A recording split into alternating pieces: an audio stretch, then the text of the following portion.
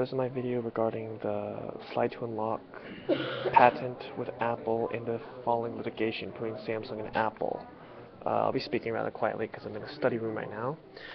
But to begin with, the claim 1 under the iPhone patent filing is a whole bunch of technological babble, so I'll unlock that. It's pretty straightforward in my opinion, and go into the Samsung versus Apple patent litigation suit. So, as my understanding, the suit began in 2011 when Apple claimed that Samsung allegedly copied many of its patents, including the slide-to-lock mechanism, which Samsung then countersued, saying Apple infringed on many of their patents, also including the slide-to-unlock suit, which they both seemed to have had at the time. In terms of how it's progressing over the last couple of years, Apple's mostly been winning. They've been awarded $1 billion in damages by American courts, and the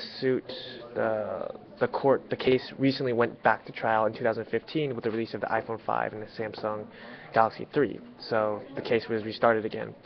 Internationally, Apple's been losing simply because no international courts has acknowledged Apple's slide to unlock as an actual patent, with one German court saying it's not even that big of a technological advance. So Apple's gotten no money abroad for their slide to unlock suit. Yeah, in terms of what it means for both companies, Samsung is the largest producer of smartphones in the world. So having to pay royalty on each smartphone to Apple for their slide to unlock technology says a lot about their possible profit margins for the next coming years.